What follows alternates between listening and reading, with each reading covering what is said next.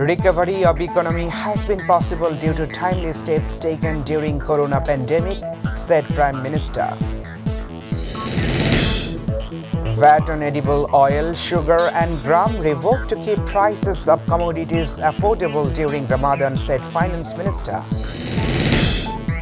Russia and Ukraine's foreign minister level meeting ends without decision. Russia bombing Ukrainian hospital, 17 wounded.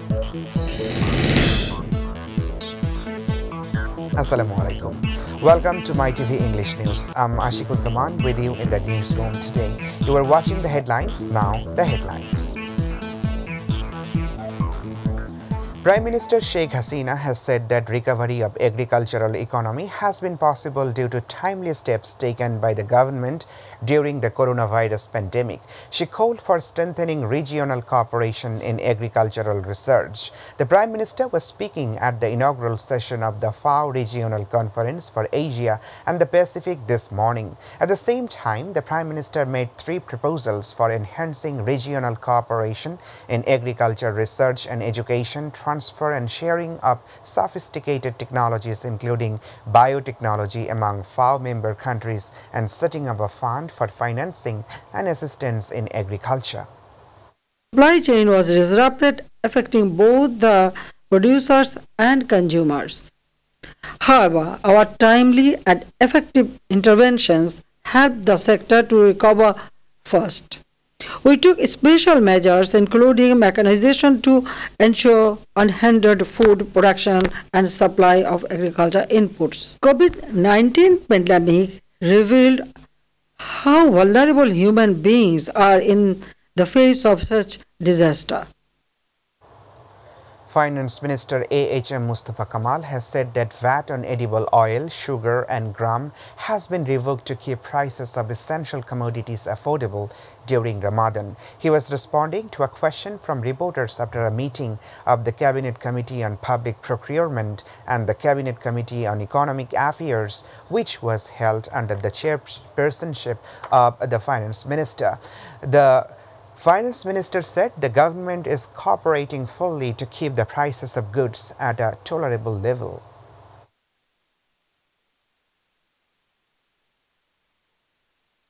Awami League General Secretary and Road Transport and Bridges Minister Obaidul Qadir have warned to take stern actions against traders if they do business by taking people hostage during the holy month of Ramadan. He also said that illegal stockpiling of goods storage and formation of any syndicate should be stopped.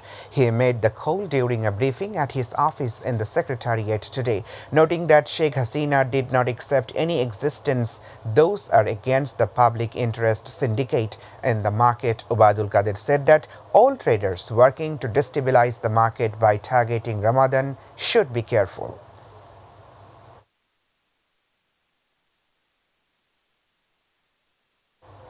CID has arrested 3 persons from capitals Khilgaon and Gulshan areas, including Alamgir Hussain, the ringleader of the fraudsters, on charge of embezzling crores of money from various suppliers by making fake work orders in the name of various projects. Fake work order copies, checkbooks of different banks and mobile phones were also recovered from the detainees. Speaking at a press conference at the CID's media center at noon, additional DIG Imam Hussain said the ring had been cheating by creating fake work orders.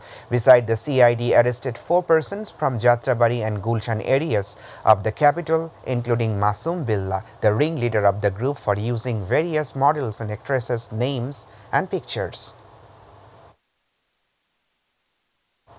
Russia and Ukraine's foreign minister level meeting, mediated by Turkey since the start of the war, has ended without any decision, says Ukrainian foreign minister. Along with this, Turkish President Recep Tayyip Erdogan's hopes of opening a permanent ceasefire were dashed.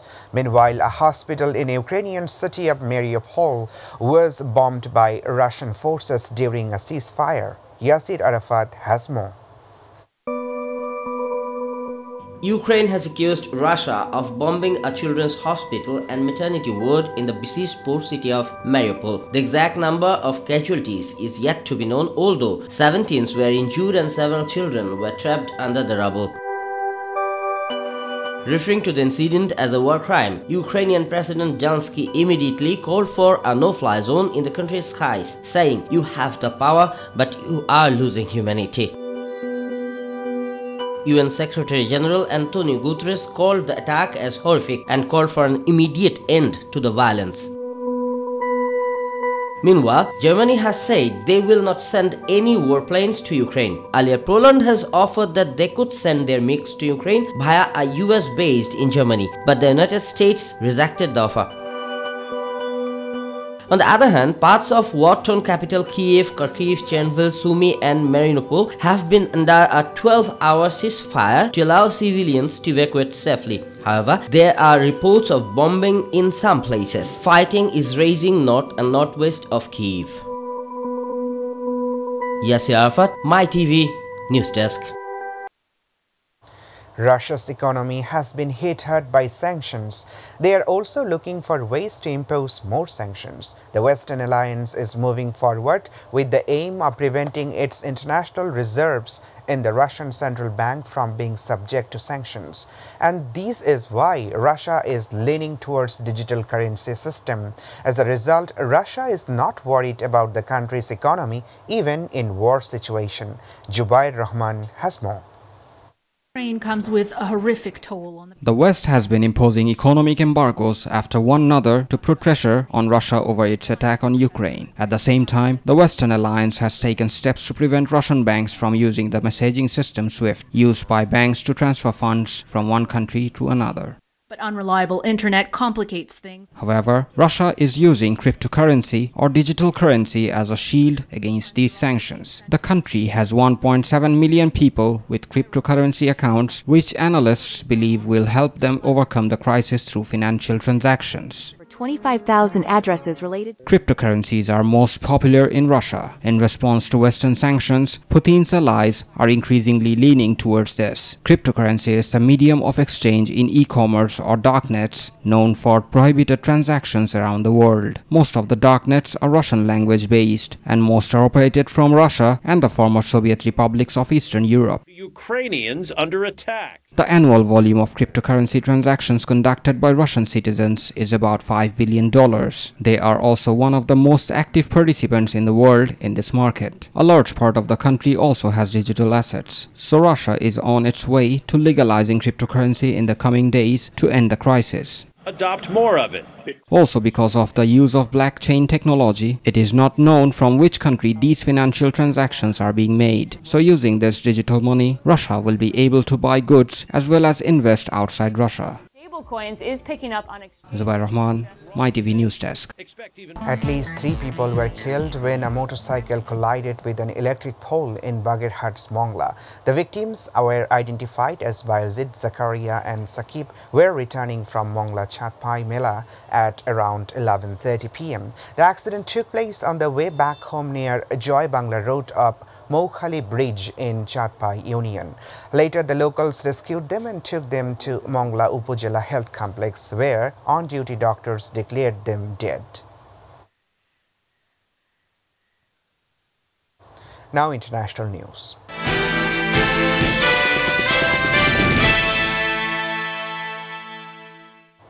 The Bharatiya Janata Party BJP has won assembly elections in 4 of India's 5 states unofficially.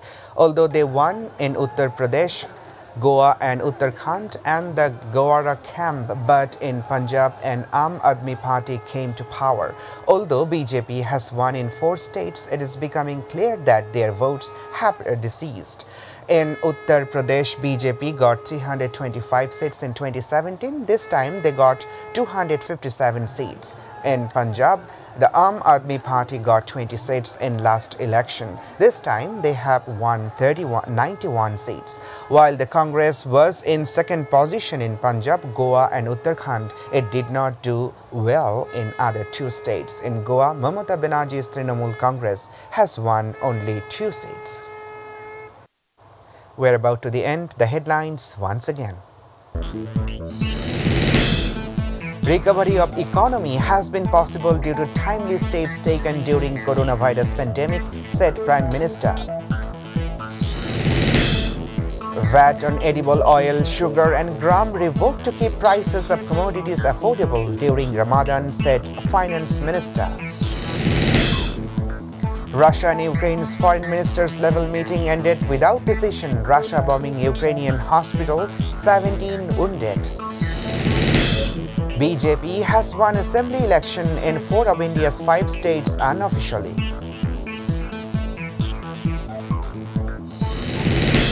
And Real Madrid and Man City are in the last 8 of Champions League.